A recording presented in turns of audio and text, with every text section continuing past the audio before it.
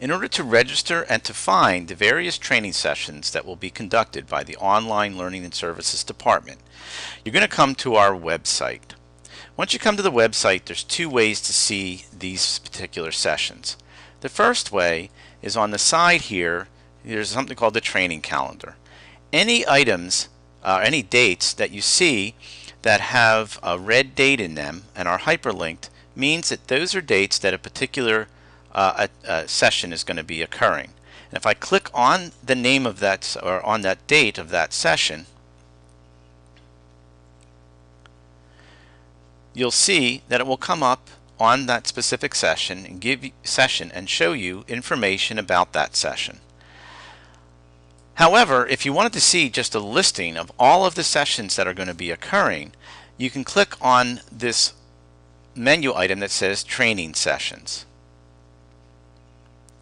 Once you click on that, and I think this is a much easier way to do it, you're going to see a listing of all of the various training sessions that are going on.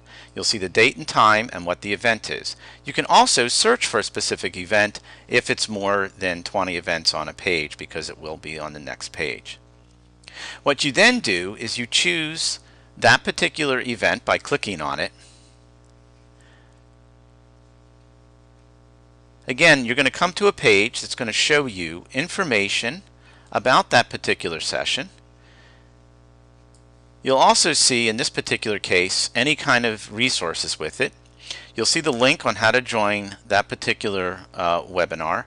You'll also see a list of tutorials on how to install, for the first time, the Lync web app.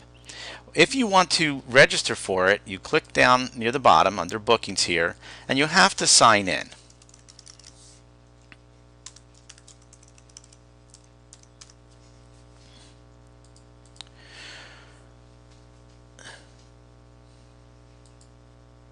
Once you sign in, it's going to redirect you back to the page.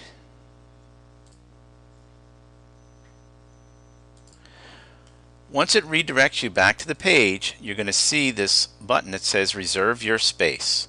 All you need to do is to click on that button to reserve the space,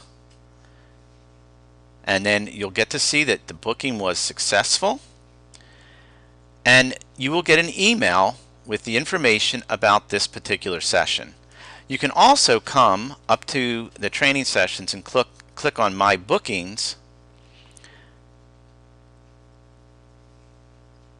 and it will give you a listing of the bookings that you have there, and you can actually see the information for that session also.